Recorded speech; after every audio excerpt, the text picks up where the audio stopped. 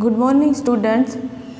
Last lecture में आपणे function Zoya था एमां शोइंग अबाउट कॉन्ट्रास्ट पछी place people place and relation to something एमां शोइंग अबाउट कॉन्ट्रास्ट वाळुं जे हतुं शोइंग अबाउट रिजल्ट तेमां कीवर्ड तरीके आपणे आवता हता सो धेरफोर सो एवा बधा कीवर्ड आव्या हता। पछी पीपल वाळुं एवुं हतुं के peoples place and thing relation to something के एनो कोई न कोई बाबत साथेनो संबंध एमां पण आपणे जे पेला कीवर्ड तरीके लाइक अनलाइक पछी के नो एज सून एज एवा जो बधा कीवर्ड्सनो उपयोग करी अने आपणे छेल्ले जे फंक्शन छे शीख्या एमां लास्ट आपणे छेल्ले पाछा पहोंच्या हता के कम्पेरिंग पीपल प्लेस अने थिंग के एनो उपयोग क्यारे थाय तो के कोईपण वस्तुनी के कोईपण व्यक्तिनी अथवा तो कोईपण जग्यानी अन्य कोई वस्तु व्यक्ति के जग्या साथे आनी सरखामणी करवानी होय त्यारे आ कम्पेरिंग थिंग नामनो फंक्शन छे एनो उपयोग थाय। एमां आपणे कीवर्ड तरीके आव्या हता एस एस जे आपणे पॉजिटिव डिग्री में आवतुं ए के ए करता क्रियापद एज विशेषण एस जेम के Ramu is as fate as Shyamu. पछी एवी ज रीते बीजो कीवर्ड हतो सो एस नो उपयोग क्यारे थाय तो के पॉजिटिव डिग्री में ज्यारे तमे नकार वाक्य बनाववानुं होय त्यारे आगळ विशेषण पहेला सो लागशे अने पछी एज लागशे। जेम के Sita is as so Sita is not clever so clever as Gita. पछी एवुं के पाछो बीजो सो एज नो उपयोग केवी रीते थाय तो के आपणे ज्यारे नो अधर उपयोग करीए त्यारे पण सो एज वाळुं वाक्य बनशे। एवी ज रीते ए पॉजिटिव डिग्री में आव्या सो एज विशेषण एज सो विशेषण एज पछी नो अधर विशेषण एज पछी वेरी फ्यू सो एज विशेषण एज पछी कम्पेरेटिव डिग्री फॉर्म आव्युं तो ई आर धेन एनी अधर ई आर धेन मोस्ट अधर अने सुपरलेटिव डिग्री में आपणे आवशे के विशेषण पहेला ध लगाडवानो पछी विशेषण ने ईएसटी लगाडवानो पछी विशेषण पहेला एने ज्यारे बहुवचन फॉर्म में कम्पेरिजन करवानुं होय त्यारे विशेषण पहेला आपणे लगाडवानुं रहेशे वन ऑफ ध पछी ईएसटी वाळुं विशेषण अने अन्य शब्द। हवे आपणे पहेलेथी फॉर्मेट विषे चर्चा करीशुं तो फर्स्ट छे के format of as so as very few as विशेषण एज। हवे जो शुं आव्युं के एज वाळुं विशेषण वाळुं एज वाळुं वाक्य तमारे बनाववानुं होय मानी लो के कम्प्लीट ध सेंटेन्स में तमने कीधुं होय के comparing people place thing in relation to something पछी तमने कीवर्ड्स तरीके आप्युं होय एज तो तमने एनो फॉर्मेट विषे ख्याल होय तो तमे वाक्य जे सहेलाईथी बनावी शको।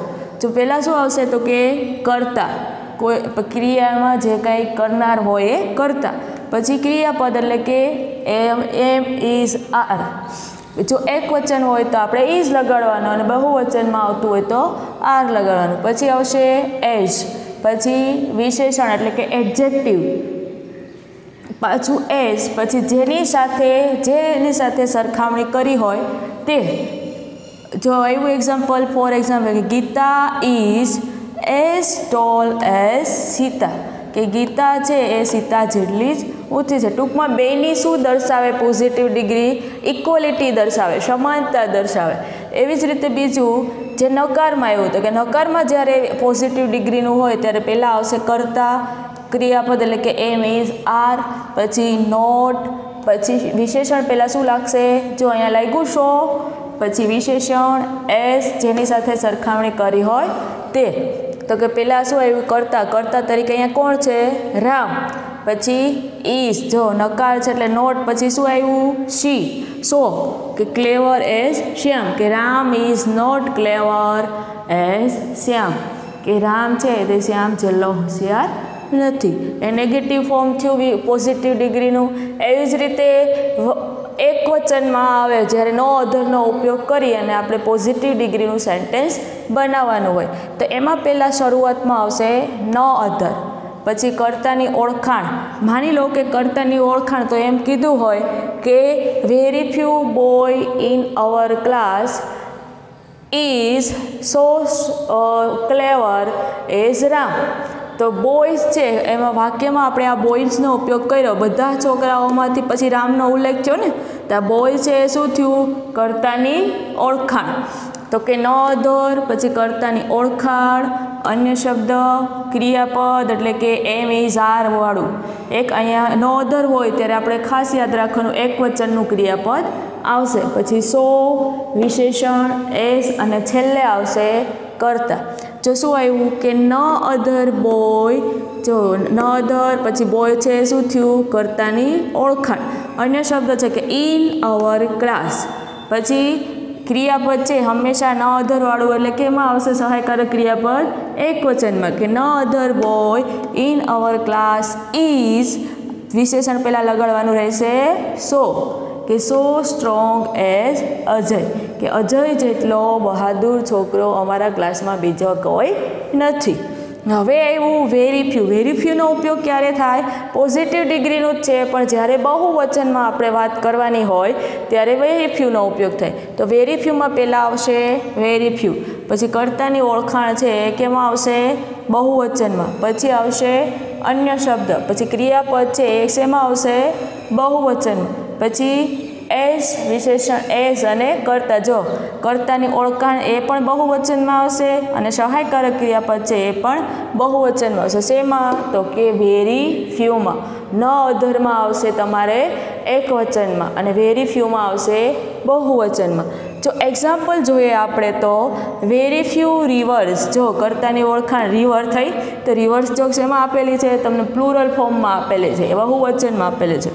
કે very few reverse in India are as long as Ganga, કે ભારતની ઘણી બધી નદીઓમાં ગંગા છે એ લાંબી નદી છે. તો કેવો આવ્યો ખ્યાલ કે પોઝિટિવ ડિગ્રી હોય એના વાક્ય પણ તમારે કેટલી રીતે થશે? 4 રીતે. એમાં પછી તમને કમ્પ્લીટ ધ સેન્ટેન્સ માં કીધું હોય તો આવી રીતે તમને કીવર્ડ્સ આપેલા હોય. માની લો એઝ આપેલો હોય, સો એઝ વાળો આપેલું હોય, વેરી ફ્યુ વાળું આપેલું હોય, કે ન અધર વાળું આપેલું હોય. અને જો તમને ક્લાસિફાઈ કરવાનું કીધું હોય તો તમને આવી રીતે માની લો કે ન અધર વાળું સેન્ટેન્સ આપ્યું હોય કે ન અધર boy in our class is so strong as Ajay, તો ઉપર તમારે બ્રેકેટમાં તમારે કાઉન્સમાં ફંક્શનના નામ આપેલા જ હશે. એમાં નામ આપેલું હોય કે કમ્પેરિંગ પીપલ, તો આપણે તરત જ આ વાક્ય છે એની સામે શું લગાડી દઈએ? ફંક્શનનું નામ કમ્પેરિંગ પીપલ. ટૂંકમાં ડિગ્રીવાળા વાક્ય હોય તો એ કેમાં આવશે? કમ્પેરિંગ પીપલ, પ્લેસ અને થિંગમાં. હવે પછી ફોર્મેટ આવ્યા છે ને એવા ER ધેન એની અધર ને ER ધેન મોસ્ટ અધર, એટલે કઈ ડિગ્રી થઈ? Comparative degree. હવે કમ્પેરેટિવ ડિગ્રીમાં શું છે કે થોડુંક ચઢિયાતાપણું દર્શાવવાનું, એના કરતાં થોડું વધારે પણ. તો કમ્પેરેટિવ ડિગ્રીમાં આપણે પહેલાં તો જો સિમ્પલ કેવી રીતે આવશે? તો કે કર્તા, પછી ક્રિયાપદ, પછી ER વાળું વિશેષણ, ધેન અને જેની આપણે કમ્પેર કરતા હોય એ થયું. તો કે કર્તા તરીકેમાં તો ફોર એક્ઝામ્પલ જોઈએ કે Radha is better than Sita, કે રાધા છે તે સીતા કરતાં સુંદર છે. એવી રીતે આવે. હવે જ્યારે હવે પછી શું કરવાનું છે આપણે? કે ER ધેન એની અધર એટલે કે એક વચનમાં અને ER ધેન મોસ્ટ અધર એટલે કે બહુવચનમાં, એમનો ઉપયોગ કરી અને આપણે સેન્ટેન્સ છે એ બનાવવાના. તો ER ધેન વાળું વાક્ય હોય તેમાં સેન્ટેન્સ પહેલાં ફોર્મેટમાં પહેલાં આવશે કર્તા, પછી આવશે ક્રિયાપદ, પરંતુ કેવું આવશે? સહાયકારક ક્રિયાપદ એક વચનમાં આવશે. પછી ER વાળું વિશેષણ એટલે કે જે આપણે કહીએ ને ક્લેવરર, બેટર, પછી ઇન્ટેલિજન્ટ હોય તો આગળ લગાડવાનું મોર ઇન્ટેલિજન્ટ, એ બધા છે. પછી ધેન એની અધર, પછી આવ્યું કર્તાની ઓળખાણ. તો આ ગર્લ છે એ શું થયું? કર્તાની ઓળખાણ થઈ. પછી અન્ય શબ્દ.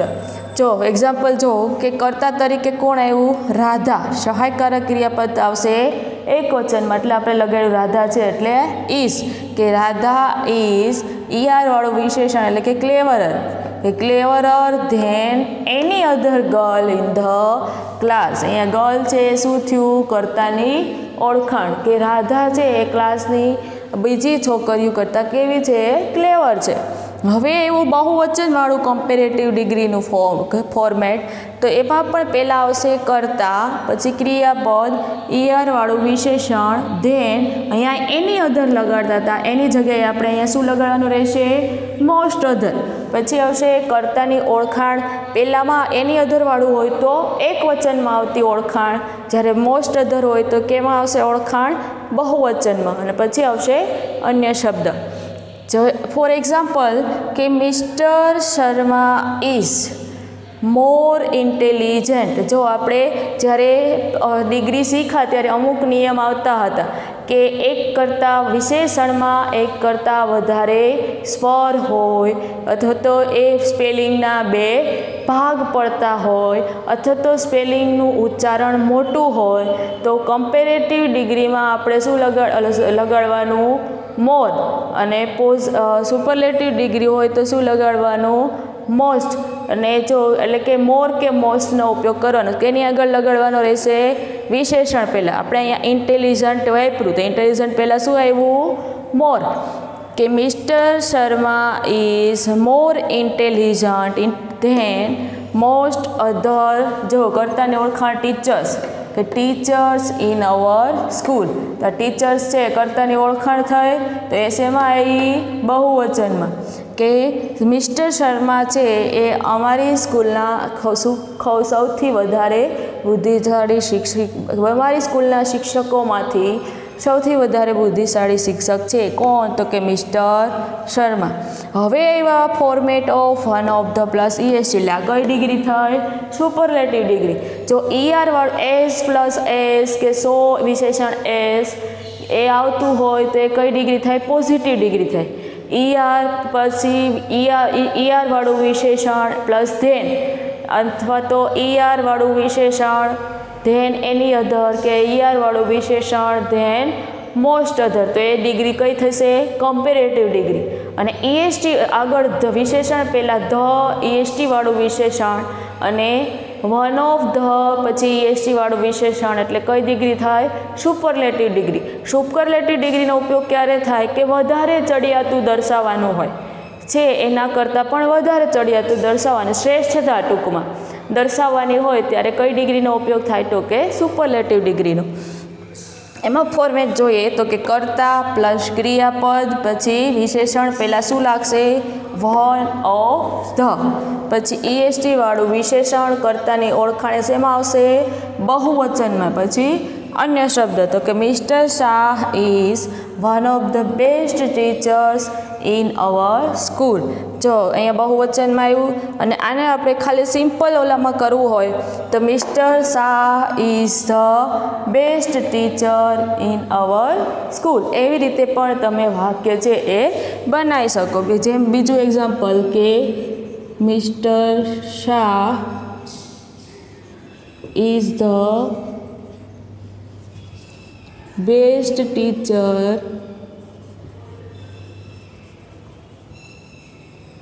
in our school.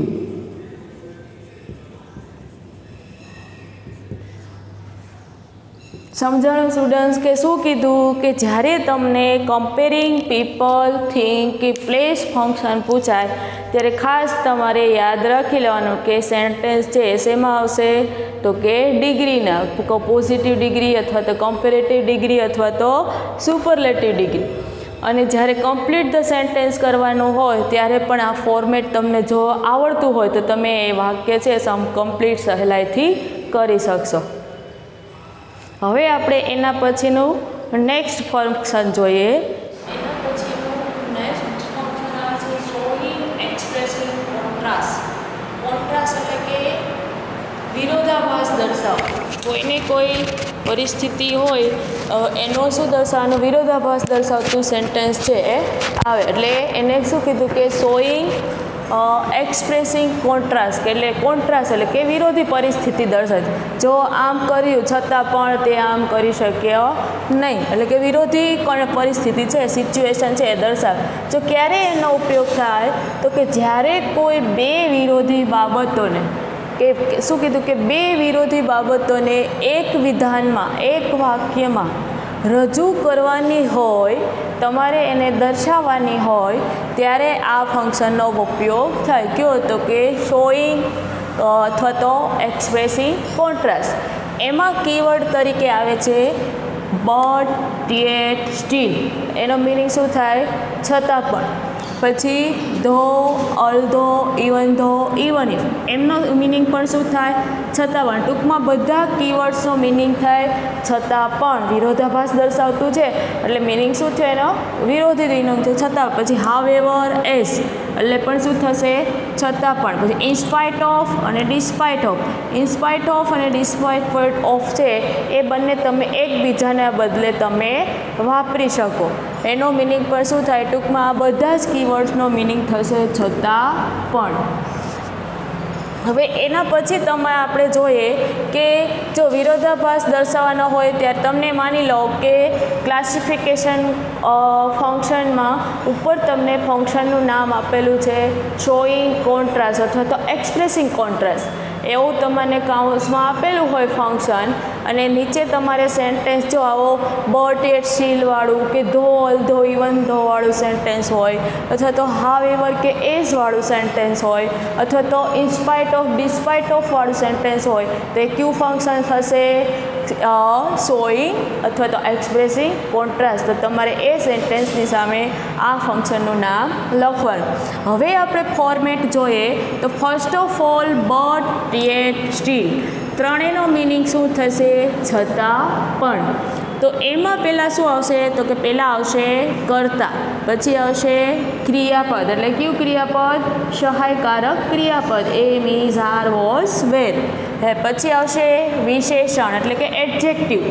પછી આવશે બટ, યેટ અથવા તો સ્ટીલ અને એના પછીનું જે સેન્ટેન્સ આવશે એ કેવું સેન્ટેન્સ આવશે? તો કે કોન્ટ્રાસ્ટ દર્શાવતું વિરોધાભાસી સેન્ટેન્સ છે એ આવશે. જો ફોર એક્ઝામ્પલ આપણે એક્ઝામ્પલ જોશું કે રામ વોઝ ઇલ. જો સબ્જેક્ટ તરીકે કોણ આવ્યું? રામ. ક્રિયાપદ તરીકે શું છે? વોઝ. વિશેષણ તરીકે શું છે? ઇલ. ઇલ મીન્સ બીમાર. કે રામ વોઝ ઇલ કે રામ બીમાર હતો. એની જગ્યાએ ત્રણમાંથી તમે કોઈ બી ઉપયોગ કરી શકો કીવર્ડ. But, yet, steel. કે Ram was ઇલ but he came to office for work. કે રામ બીમાર હતો છતાં પણ તે ઓફિસે કામ કરવા માટે ગયો. હવે આની એટનો ઉપયોગ કરીએ તો પણ એમ કે Ram was ઇલ yet he came to office for work. કે રામ બીમાર હતો છતાં પણ તે કામ માટે ઓફિસે ગયો. પછી Ram was ઇલ steel he came to office for work. કે રામ બીમાર હતો છતાં પણ તે કામ કરવા માટે ઓફિસે ગયો. ત્રણેયનો મિનિંગ સેમ જ થાય અને ત્રણેય એકબીજાના બદલે વાપરી શકાય બટ, યેટ અને સ્ટીલ. હવે એવી જ રીતે આવ્યું ધો, અલ્ધો, ઇવન ધો. એ ત્રણેયનો મિનિંગ પણ શું થાય? છતાં પણ. અને એ ત્રણેયને પણ તમે એકબીજાના બદલે વાપરી શકો. હવે ધોમાં શું થશે વાક્ય રચનામાં? તો પહેલાં આવશે ધો, અલ્ધો, ઇવન ધો કે ઇવન ઇફ. એમાં અલ્ધો અને ઇવન ઇફ એ ચારેય સરખા જ છે, એકબીજાના બદલે યુઝ કરી શકાય. કે ધો, અલ્ધો, ઇવન ધો, ઇવન ઇફ. એના પછી શું આવશે? સબ્જેક્ટ એટલે કે કર્તા. પછી આવશે મોડલ એટલે ઓક્ઝુલરીઝ એટલે કે સહાયકારક ક્રિયાપદ. પછી આવશે વિશેષણ એટલે કે એડજેક્ટિવ અને પછી આવશે વિરોધાભાસી વાક્ય કે કોન્ટ્રાસ્ટ દર્શાવતું સેન્ટેન્સ. હવે એનું એક્ઝામ્પલ જોઈએ આપણે તો પહેલાં આવશે ધો, પછી આવશે કરતા. એવું રઘુ કે ધો રઘુ એ એવું કરતા વોઝ ક્લેવર કે રઘુ છે એ હોશિયાર હતો. He got first percentage in final exam. છતાં પણ તેણે ફાઇનલ પરીક્ષામાં કેટલા ટકા મેળવ્યા? ફક્ત 50. આવ્યો વિરોધાભાસ દર્શાવતો. એવી જ રીતે તમારે અલ્ધોનું બનાવવું હોય તો પણ અલ્ધો Raghu was clever, he got 50% in final exam. પછી એવી જ રીતે ઇવન ધોનું બનાવવાનું હોય તો ઇવન ધો Raghu was clever, he got 50% in final exam. અને એવી જ રીતે ઇવન ઇફ, ઇવન ઇફનો ઉપયોગ કરવો હોય તો even if Raghu was clever, he got 50% in final exam. ચારે ચાર જે મિનિંગ વર્ડ્સ છે એનો મિનિંગ છે સેમ જ થાય અને ચારે ચાર એકબીજાના બદલે તમે વાપરી શકો. હવે એવું હાવેવર અને હાવેવર અને એસ એ બંનેનો મિનિંગ છે તે પણ સેમ જ થશે. શું થશે તો કે છતાં પણ. જો એનું ફોર્મેટ વિશે આપણે વાત કરીશું તો સૌ પ્રથમ આવશે હાવેવર, પછી આવશે વિશેષણ. જો સ્થાન બદલાણા, ધો અલ્ધો ઇવન ધોમાં શું આવતું હતું? પહેલાં કર્તા, પછી ક્રિયાપદ ને પછી વિશેષણ આવતું હતું. જ્યારે હાવેવરમાં શું થશે? પહેલાં હાવેવર, પછી શું આવ્યું? વિશેષણ, પછી આવ્યું રાજુ. એ કોણ છે તો કે સબ્જેક્ટ કર્તા, પછી ક્રિયાપદ અને પછી વિરોધાભાસી દર્શાવતું સેન્ટેન્સ. શું કીધું કે હાવેવર ડલ રાજુ વોઝ, કે રાજુ છે તે હોશિયાર નથી, નબળો છે. છતાં પણ હી ગોટ ફર્સ્ટ ક્લાસ, છતાં પણ તેમણે ફર્સ્ટ ક્લાસ મેળવ્યો. એવી જ રીતે હવે આવ્યું એસ. એસમાં પણ એવું જ થશે. જો ધો અલ્ધોમાં પહેલાં કર્તા, ક્રિયાપદ, વિશેષણ આવતું હતું. હાવેવરમાં પહેલાં તમારે હાવેવર, પછી વિશેષણ, કર્તા, ક્રિયાપદ આવતું. જ્યારે એસમાં શું થશે તો કે સૌ પ્રથમ વિશેષણ આવશે, પછી એસ, પછી કર્તા, પછી ક્રિયાપદ અને પછી વિરોધાભાસ દર્શાવતું સેન્ટેન્સ. જો શું કીધું કે આવ્યું પહેલાં વિશેષણ, થયા ફાસ્ટ છે શું આવ્યું? વિશેષણ. પછી આપણે ઉપયોગ કર્યો એસનો. પછી કર્તા તરીકે કોણ આવ્યું તો કે વિરાટ કોહલી. પછી આવ્યું ક્રિયાપદ, શું છે? રેન, રેન રન, દોડવું. પછી આવ્યું he could not catch the ball, કે fast as Virat Kohli rain, he could not catch the ball, કે વિરાટ કોહલી ઝડપથી દોડ્યો છતાં પણ તે બોલ પકડી શક્યો નહીં. એવી જ રીતે હવે આપણે આવશે ઇન્સ્પાઇટ ઓફ અને ડિસ્પાઇટ ઓફ. બંનેનો મિનિંગ પણ સેમ જ થશે. શું થશે તો કે છતાં પણ.